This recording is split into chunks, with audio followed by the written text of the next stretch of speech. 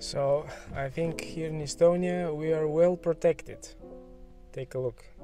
It's quite of a ship here. Okay, but let me sum up what has happened lately.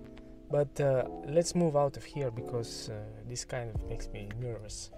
Because usually these ships are kind of well protected. Somebody can come and ask what I'm doing here with the camera. So now you can see that we are away from the ship, and let's drive around the city, and I'll be talking about what has happened during the recent time in the real estate market. Let's talk about donatization, like from the word donut. The city centers of the cities are taking shape of a donut in terms of demand.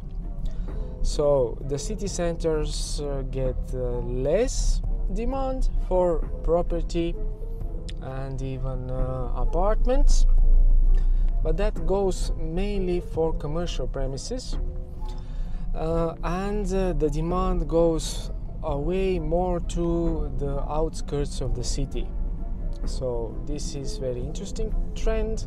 This is kind of a post-COVID trend, but I can see it also in Tallinn, because we have had a few commercial premises which were in the city center, a bit older, and very hard time finding tenants for them.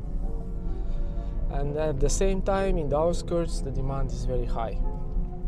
So this is something new in the real estate market. Also because of the high interest rates, the demand has dropped a little bit, in the sense that people can afford cheaper apartments.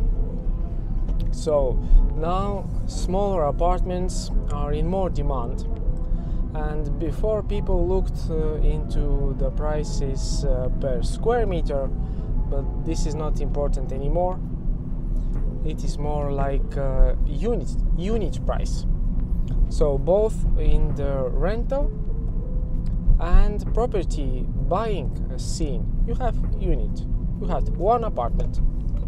So because of the high energy prices, which were high last winter, people remember that, and now they prefer even smaller apartments. So for example, if you have 30 or 36 square meter apartment, for the renter and for the buyer, it is more or like the same.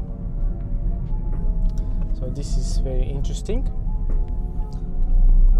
So the average prices are not telling the whole story anymore, because what is the average price? The average price of a small apartment or what?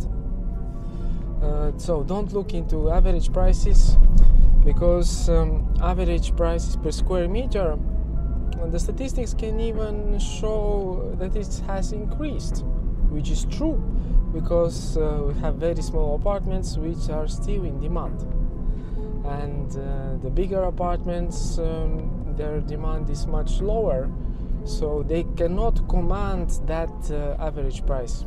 So this is not telling anything anymore.